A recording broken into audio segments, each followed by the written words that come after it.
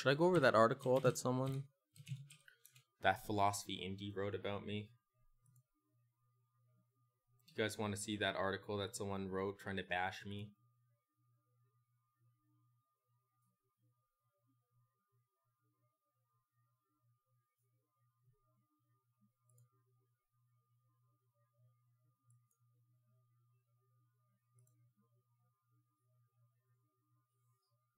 Give him his time in the sun.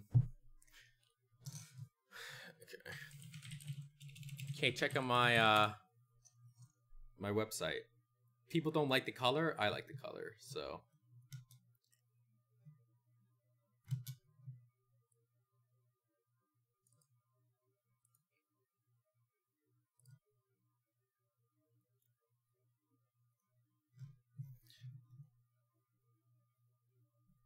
So, questioning Rem the Bath Boy's moral realism.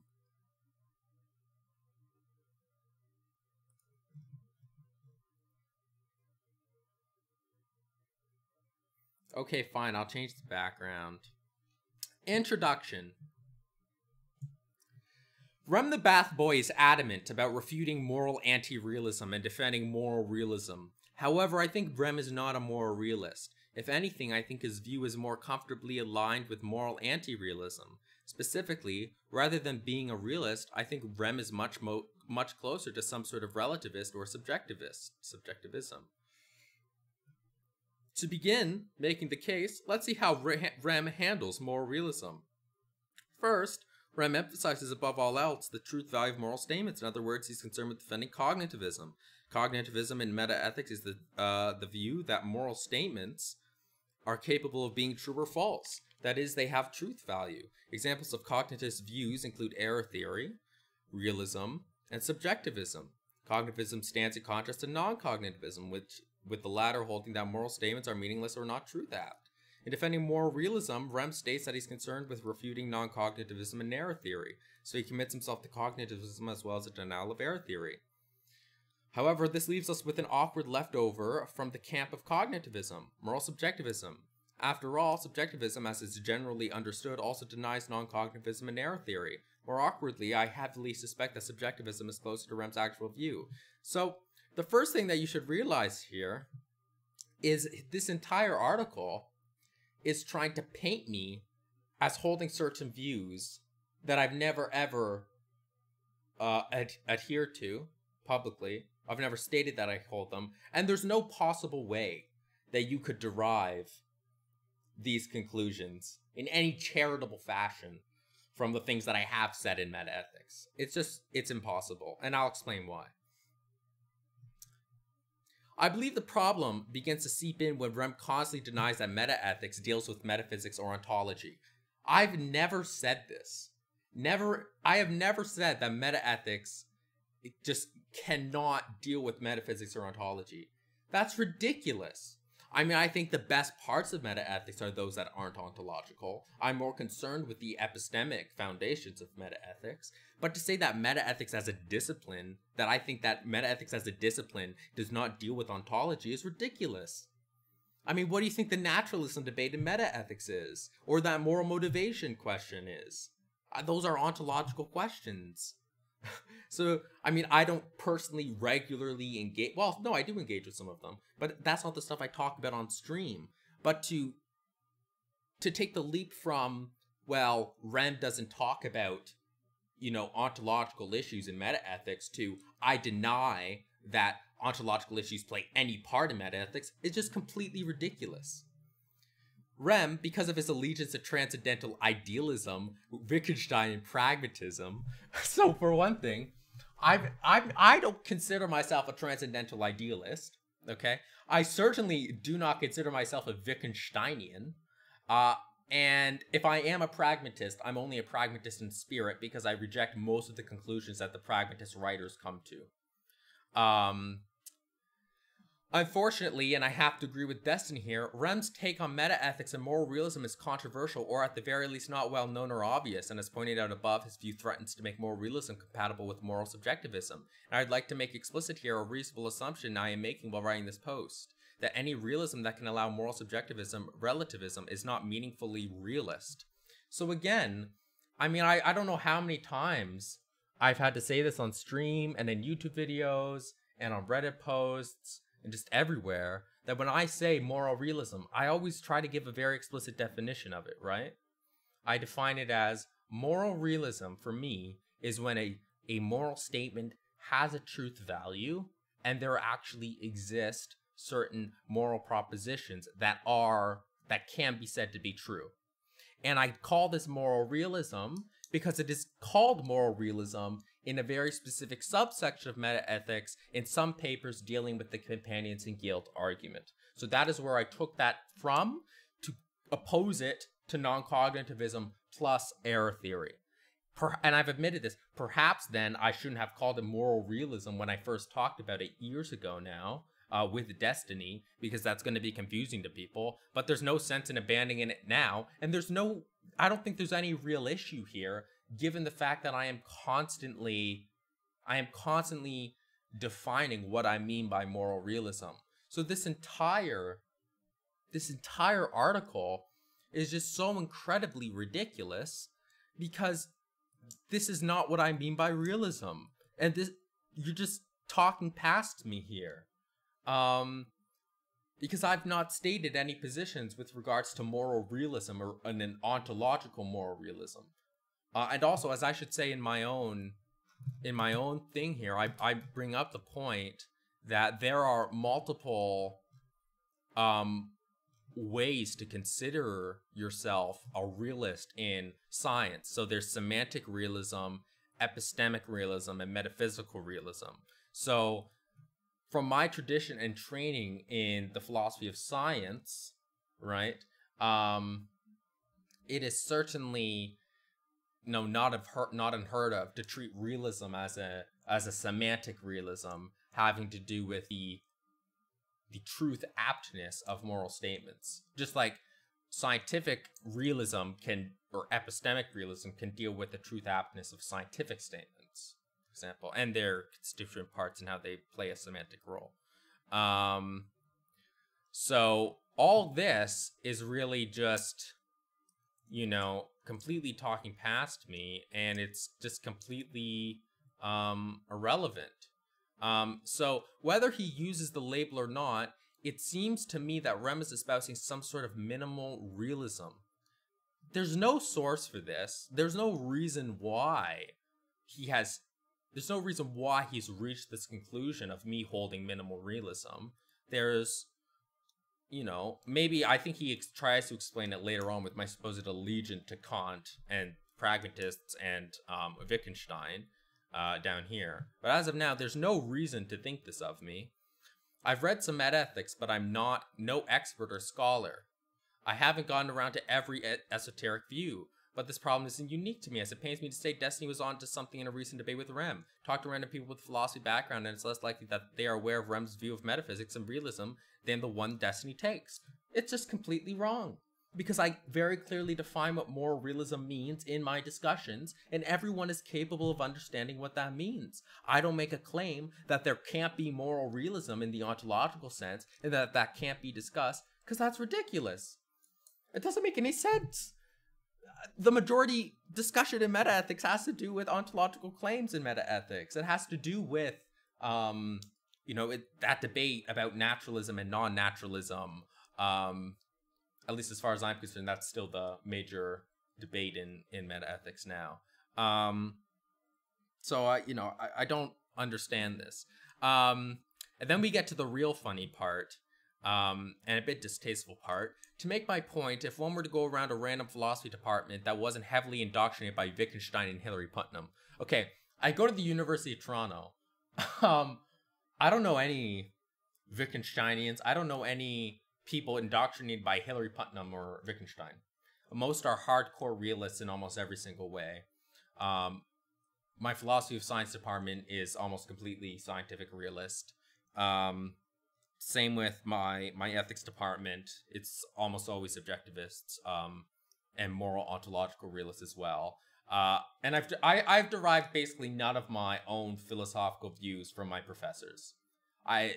That's just not how I. In fact, I'm because of my incredibly skeptical attitude in general, I'm very skeptical of adopting any professor's views on a subject until I have had, like, until I read their arguments. I'm not going to take, I usually won't take anyone at face value on their positions and just adopt them without first reading their arguments for them, because I'm willing to go and take the time to do that. So this is a weird ad hom that is, you know, completely just ridiculous. Also, calling him Hillary Putnam is very distasteful.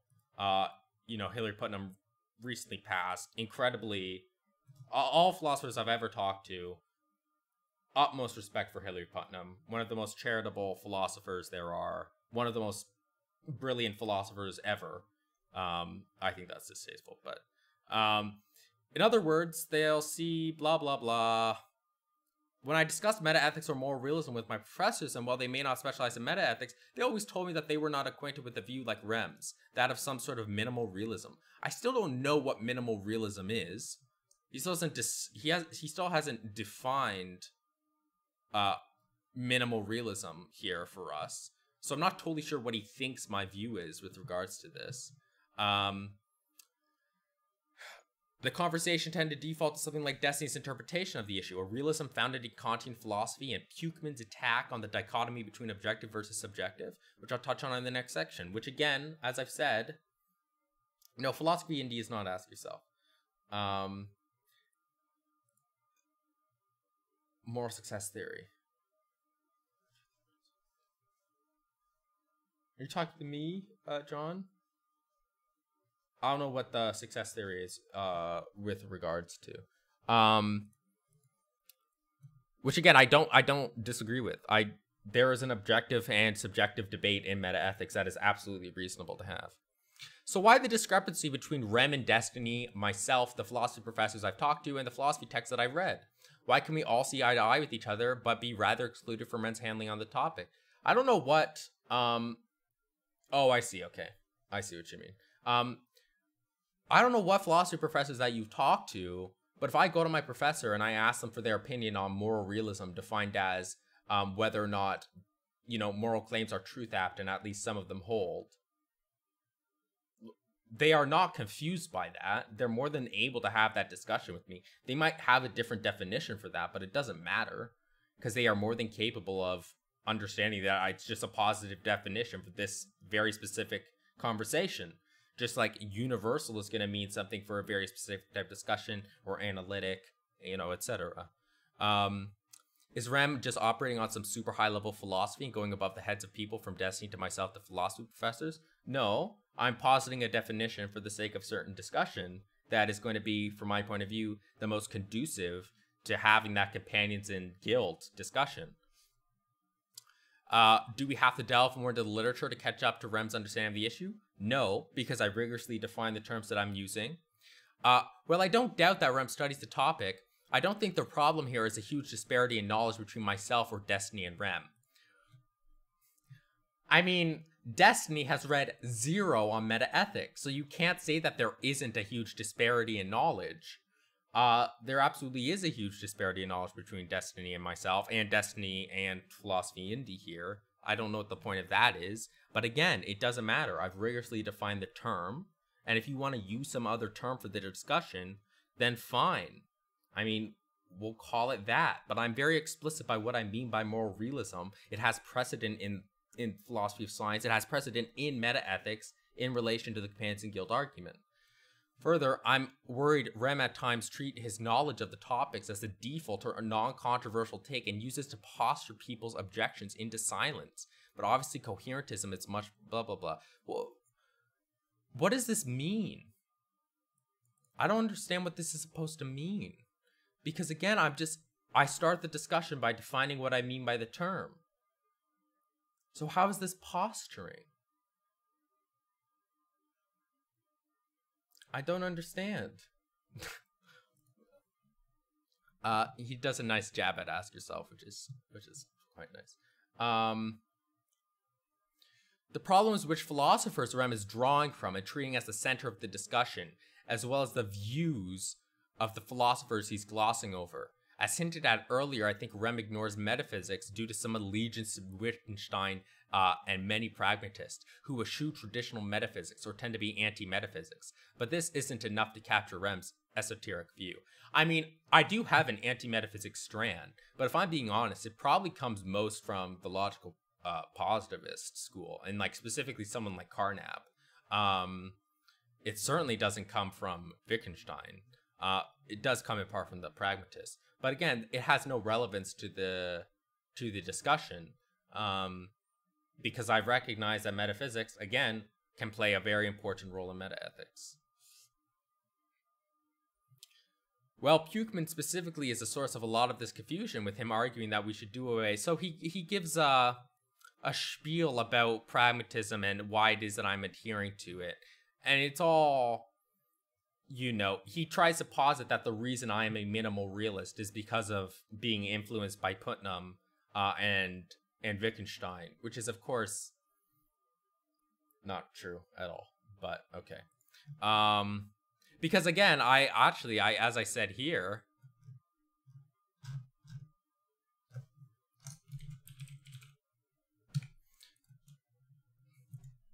okay, despite the fact I do not often discuss it on stream, I would identify myself as a moral objectivist, and quite ardently too. Whenever I'm asked what normative framework I ascribe to, I usually hint towards the fact that I have a lot of sympathy with contemporary deontological models, and specifically would identify myself as a Parfitian.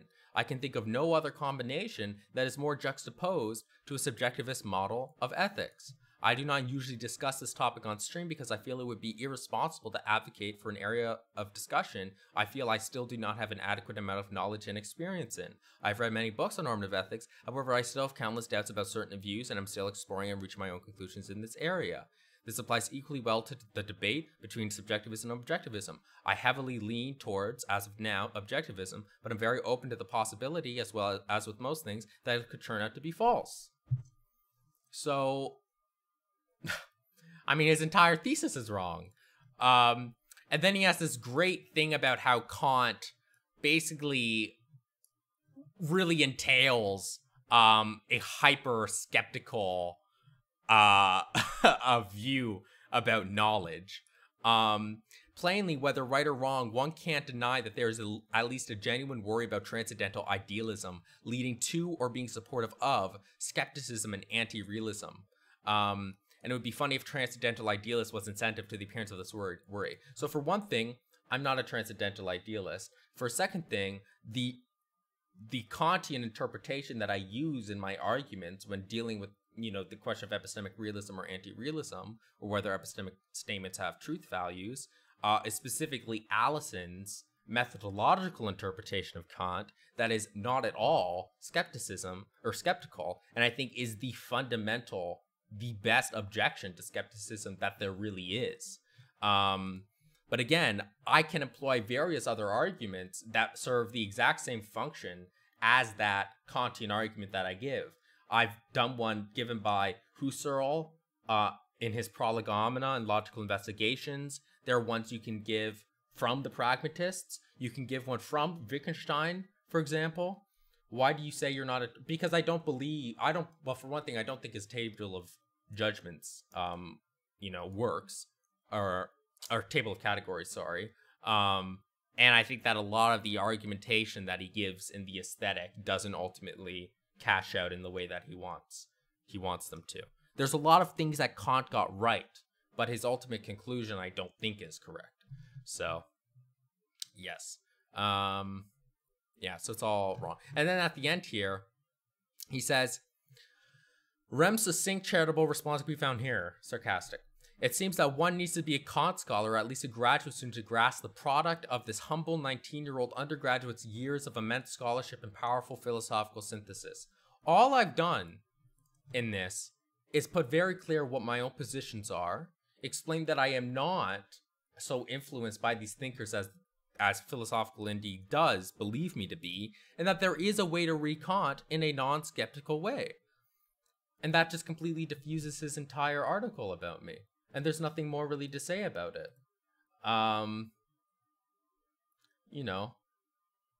Like, what was the point of the article? Why not even message me and ask, hey, are you a transcendental idealist? And again, my positions on stuff are changing, are always changing as I study and read more and, try to get closer to the truth and whatnot. But, there you go, I guess.